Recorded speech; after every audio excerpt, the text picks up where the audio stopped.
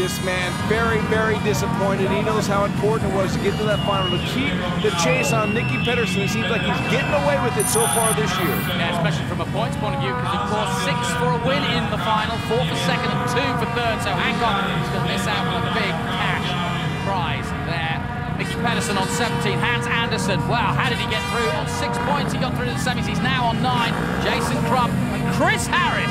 Well, he's on the outside again. Could you say he could win it? Look at the little game. Chris is right up against the current world champion, Jason Crump. Come on, boy, let's race for it. Not at all intimidated by Jason Crump, but the experience of Crump comes through. What does it as Harris comes back?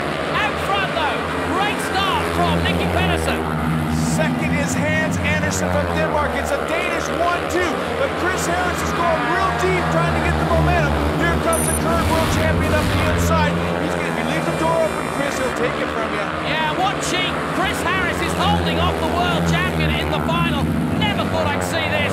Great stuff by Nicki Pedersen. He's been put in all night, and I don't think Hans Andersen's going to challenge him at this point. It's all a question of who's going to finish on the podium, and I can't see Jason Crump at the moment going to make, well, maybe he can go down the back straight and hold off Chris Harris, put some pressure on him. This is the best in the world, and it's Nicki Pedersen that's leading it. Going in here, if he wins this race, John, he's going to only have lost 1 point in the whole series so far. Hans Andersen wants to make sure he loses a couple of more. Hans Andersen again putting him under pressure, but I don't think Nicki's going to be too worried, and as you say, it's been a monumental start to his campaign, and Pedersen is literally sitting in the armchair. A little bit of a run there as he comes across the line, but he takes victory number 2 out of 2.